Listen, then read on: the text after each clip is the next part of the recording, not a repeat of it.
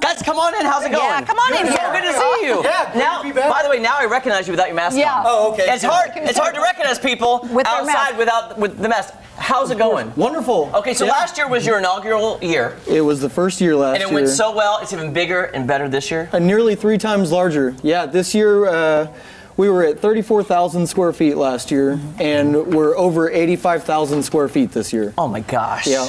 Wow. So how is this changing? What's coming in this year that you didn't have last year? Coming in this year that we didn't have last year is a lot of stuff. And almost too much to mention in a little short amount of time, but our favorite thing right now is we're moving 80 dump truck loads of dirt into the front parking lot to make a dirt pile about the size of a small house.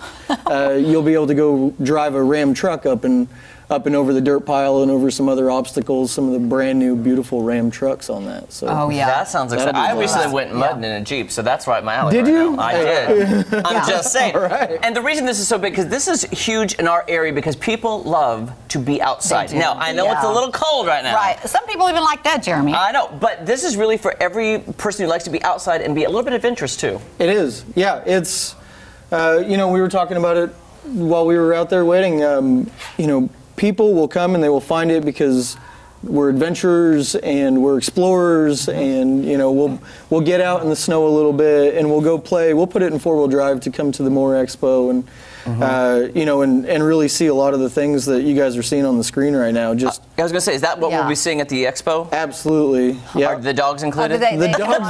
Yeah, the dogs aren't, but aren't they the cutest? They are the cutest. I love them so much. Yeah. So wow, that would scare me. Look at that. Isn't that awesome? Yeah. That's fantastic. That's actually out at S'more, Southern Missouri Off-Road Ranch, which is just about 45 minutes from here.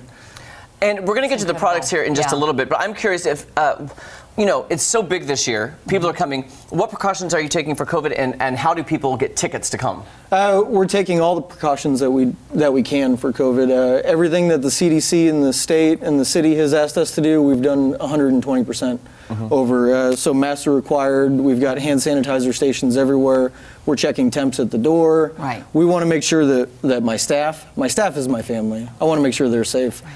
Our attendees, we got to make sure that they're safe, and our exhibitors as well. That's right. So, and by the way, we haven't forgot about him. No. We haven't forgot about him. When we come back, we'll let you talk. And tell us. So to get tickets, you can grab them on the website, www.moreexpo.com. You can get them in advance, or you can buy them at the door as well.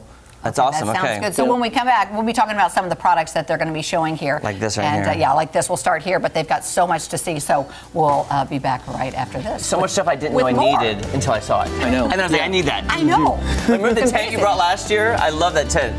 That was. I actually have one of those.